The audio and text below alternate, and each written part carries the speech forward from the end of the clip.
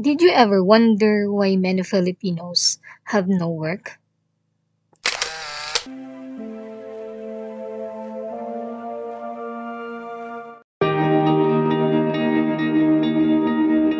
NANIMPALAD Edition. My name is Amega, 25 years old. Eldest among 5 children, yet without a father. I graduated with a business course in one of the most prestigious schools in our city, as my mom wanted me to get that profession, considering financial constraints.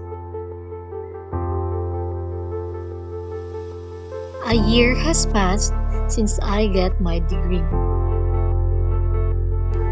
But for the love of teaching, I decided to take educational units because I feel like it's my purpose and gift to serve others in the classroom by teaching them how to read, write, and solve problems of all types.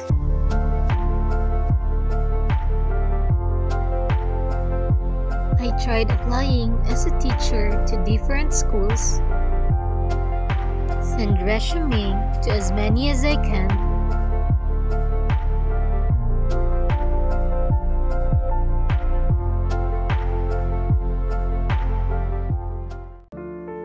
but here I am getting rejected time and time again, stuck in the same situation over and over again.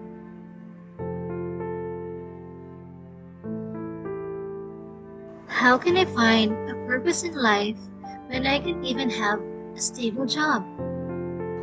Is determination enough? Is having a dream enough?